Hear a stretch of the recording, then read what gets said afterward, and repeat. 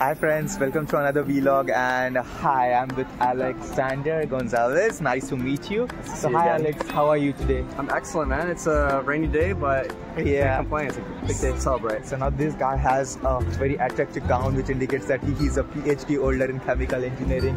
Congratulations first of all. I am glad because PhD is something very hyped and something great in our country at least. So I just wanted to know, how was PhD in an Ivy League? Would you mind sharing your experience? I think PhD in an Ivy League is like a PhD anywhere. It will take a lot of perseverance. It's all based on what you want to do, and it's not for anyone but yourself. This is a first generation student right here with their PhD, so it means a lot to me and my family, and couldn't be prouder right now. That's totally nice.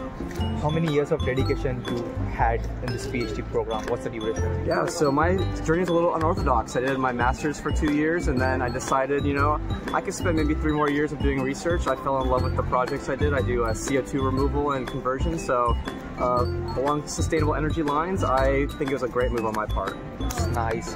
What is a great memory for you here at Cornell? One of the best memories for me was the friends that I made along the way. It's all shared bond of we have to get through this together. It feels like forever, and then all of a sudden we can all celebrate together. So that's been just the bonds along the way. It's awesome. And who has done a major contribution in your success today? Yeah, I would say my dad, first and foremost. My dad has been a huge education person, and one of my best friends, Ali Khan, he's a biomedical engineer. We kind of stuck it through together to the end, and couldn't have done it without all my friends and family. That's nice. One last question I have for you is that what message would you like to give for the future aspirants who would aspire to join Cornell or any other prestigious university? What would you like to say, especially in terms of the privileged PhD program? Yes, I would say you have so many opportunities beyond what this narrow focus of whatever your major is. If you're doing engineering, you can go into policy, you can go into business, you can do everything with a PhD in terms of you are an expert in something specific, but you have the total freedom to explore and make an impact broader than just your chemical engineering or your physics degree. You can do so much.